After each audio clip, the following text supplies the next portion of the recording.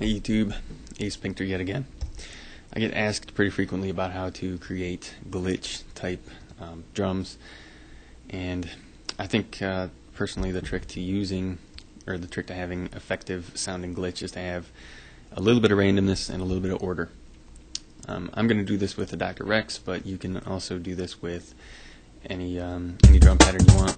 If you got a redrum, that's fine. If you are using a redrum, don't forget that your redrum has these options on the back for gate output, and what you do is create something like a subtractor. I know I'm moving pretty fast here, but your subtractors have percussion pads as part of the factory sound bank, and what we can do is load up something like that, zap drum, and all we do is connect the gate from the redrum channel to our subtractor.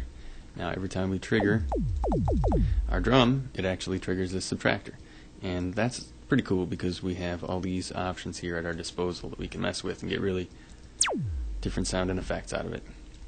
In fact, it will also go on your it'll base the sound off of your velocity too, which is good.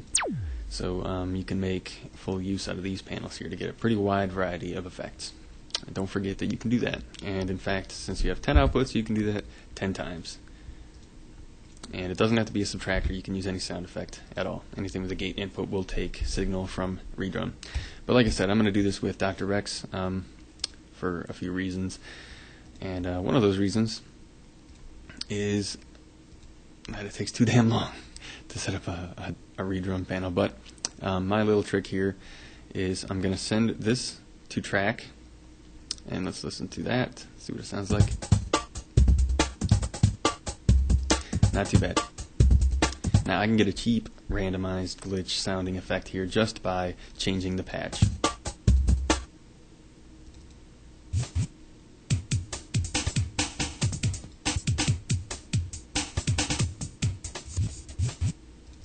Alright, not too bad. We did get some variety out of that. It doesn't quite sound the same.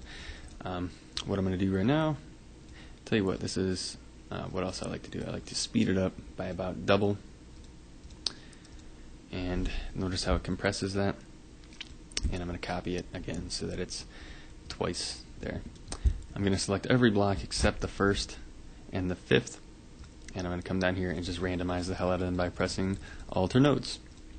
So now if we look at them, you'll see that it has one intact measure. You should be able to see this. It has one measure which is intact, and then after that it's just this cloud of pretty crazy random patterns.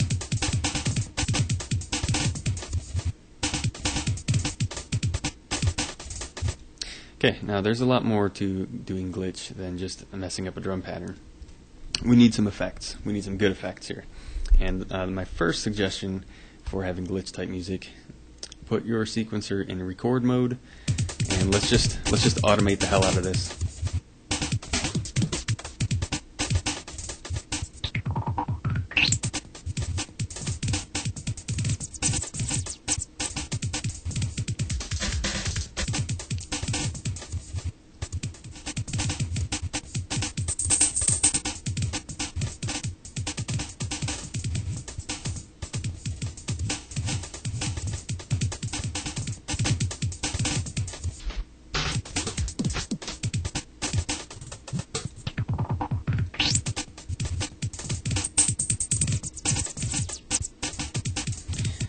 Okay, once we have a quick level of automation there, we're going to do the neat stuff.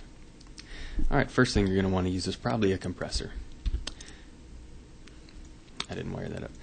I'm going to do this. I'm going to create a compressor, and I'm going to create a filter, which we won't use right away. So I'm going to put this in bypass mode. Next, I'm going to create an RV7000 reverb. There's a good reason for that. I want you to use this one, and I'll get to it in a moment. And also a scream distortion. So all of these have been chained together automatically, exactly the way I want. Now, I'm going to bypass the scream for now. We're going to talk about this RV7000 because it has this great feature that I think goes unused, and that's the gate mode. Let's listen to it right now. That's not going to work at all. I'm going to switch this to echo mode, and I'm going to give it a very quick echo, about 35 milliseconds. Anywhere from 50 to 100 or 50 to 10 milliseconds is probably what you want to use, and it will determine the pitch of this echo signal. Let's give it a pretty high decay as well. Let's listen to this now.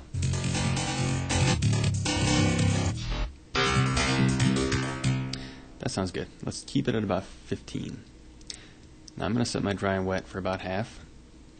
We're going to go to gate mode. Notice this trig source. Set this for MIDI CV. And what you should do now, select your reverb and create a matrix pattern sequencer. Give it a pattern real quick that's simple, just looks something like that. And what that's going to do is that once we turn on this gate enable mode, this is going to trigger our gate. So let's hear it. It should do something.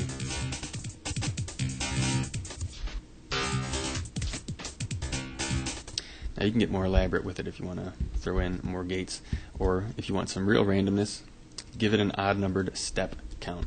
That will cause it to drift.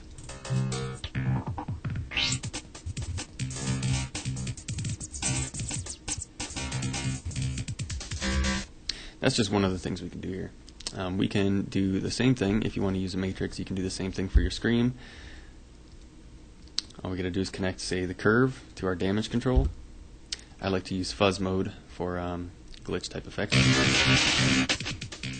And then we just throw in some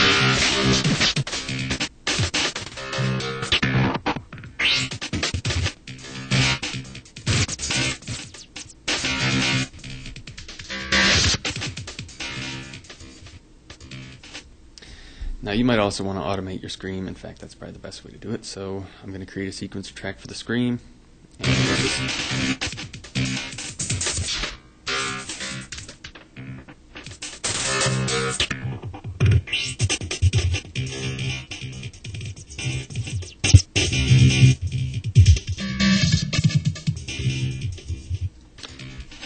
And you can just kind of have fun with it in that way. You get a pretty random sounding effect out of it. Now, at this point, we've already gotten some pretty severe randomness. Now let's talk about a way to put order back into it. I can, of course, go through and sort of touch up these patterns. But what I'm going to do, since I've got this filter that we're not using, this is kind of a cool effect. I'm going to create a sequencer track for filter 1. And here it is. Should be able to see that. There's nothing in there. Now what I'm going to do is select my filter. We're going to go back up to Dr. Rex, and I'm going to export the track data to my filter. This means that every time the original pattern would have thrown a note to our Dr. Rex, it's going to trigger our filter gate. Now I'm actually going to go in here and slow the tempo down by half. That should make it a bit easier to hear the difference. So let's make this filter work for us. I know it's going to trigger every time these gates hit. So let's check out how it sounds right now. We have almost nothing coming through.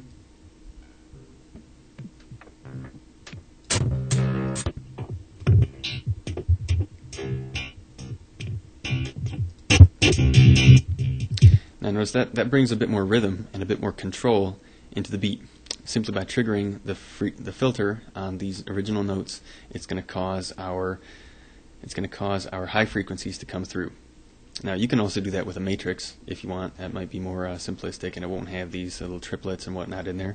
But I think this sounds pretty cool.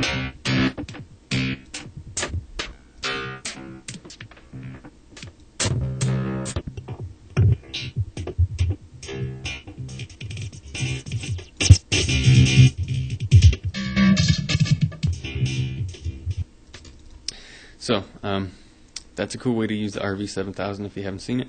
And also a lot of randomness can be introduced by using these matrix with offset patterns or offset step counts. They don't have to be even numbers. They don't have to be divisible.